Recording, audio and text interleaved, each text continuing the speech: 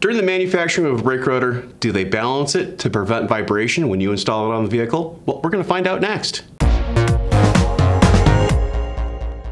This video is sponsored by Auto Value and Bumper to Bumper. Visit us online for more information. Recently had a question from a viewer, and he was wondering if a vibration problem could come from a brake rotor. We all know that brake rotors are getting a lot bigger on today's modern vehicles, so it is possible.